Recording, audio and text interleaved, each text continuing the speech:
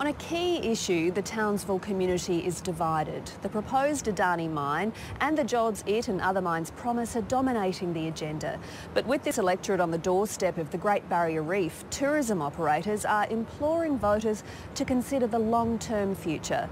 Sally Rafferty reports. Another day in the office for Paul Crocombe. Setting off from Townsville with a boat full of international and local tourists. For 3 decades, Mr Crocombe has made one of the world's greatest wonders his business. We started off chartering other vessels, and then we purchased our own boat in year 2000, the first boat, and up to number 3 now. Today's destination, Keepers Reef, about 74 kilometres off Townsville. The reef is limited by the tide, so it's grown up so far. Below the surface, a kaleidoscope of colour awaits. About 2 million visitors travel to the Great Barrier Reef every year. So we've been waiting for 5 years to do this, so it was worth every year to wait. Oh, it's fantastic. Lots of fish. This is my first time ever, so it was definitely, I don't think I can get any better. The reef contributes $6.4 billion a year to the Australian economy.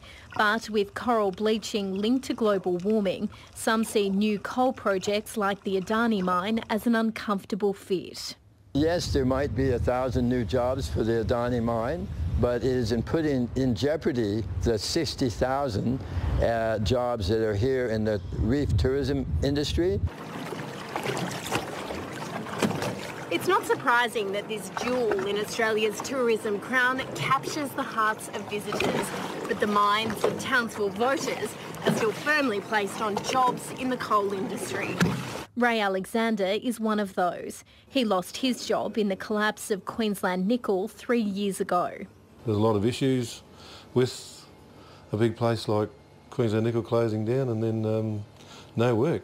Now working in his wife's gift shop, he says he'd consider a job with Adani if it goes ahead. It would be good if they opened up. That would create employment. Townsville's unemployment rate is more than double the national average, and the jobs claims by mining the Galilee Basin sound attractive.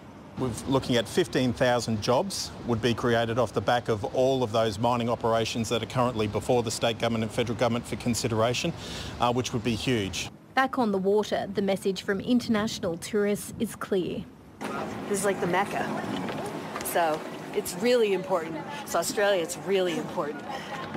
And experienced tour operators like Paul Crocombe hope it can be preserved. Sally Rafferty, ABC News, Townsville.